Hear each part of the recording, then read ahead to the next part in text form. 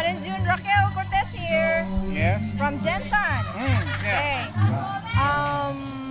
This is your. Are you present every year in every reunion? Yeah. Since the start of these activities. And you're one of the hosts as well before. Yes. So what keeps you coming and enjoying every year? Is there something new you're looking forward every year? Oh yes, because every time we conduct these activities, every year, I met new faces from the clan. Yeah, and getting to know them from kids up to adult, and this adds another opportunity to meet not just relatives, but a long lost relatives. Right. So this is the biggest turnout so far, and it's really exciting. It's really exciting to note that more and more are coming every year.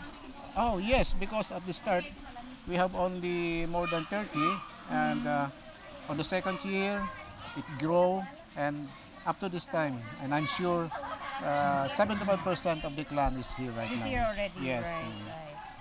So we're all growing biologically, and more to be added in the next years. The next years of reunion, right? Yes, that's right.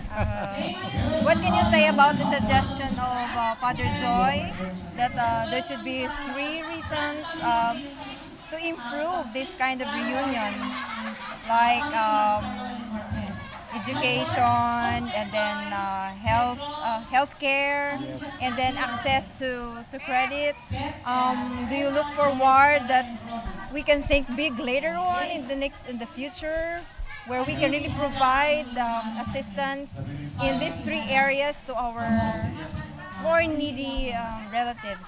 Oh yes, because one of the purpose of these gatherings is to determine who are in the clan really needs our help. And when it comes to health, well, seems everyone is getting old, and we try to introduce to them how to enhance their health by growing in age but younger in look. Yeah, and that is health. Yes, that's right. In fact, one of the reasons that we are here, because everyone you see, the long lost relatives, or for your lifetime you have not seen, and now you've seen, and there is a great feeling that you feel young, and that's one of the reason why we have these activities. Thank you, Mano, for that short time. Yes, thank you. Thank you. Enjoy the rest of the day.